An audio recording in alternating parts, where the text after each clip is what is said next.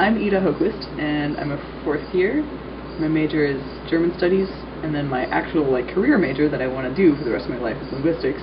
And I've been working here this will be my fourth year. What's interesting to me about the blogs and my blogs is how they've changed over time, because I've been doing it for 3 years and I have an idea of what I want to be doing for the next year-ish. When I started, they were all...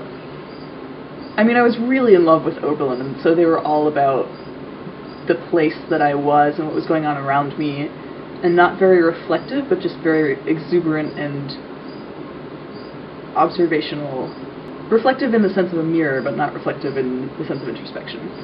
And as I've gone on, it's switched, which is good, but harder, because then you also run up against problems of how much is too much and what's too personal to post and what are people actually going to be interested in.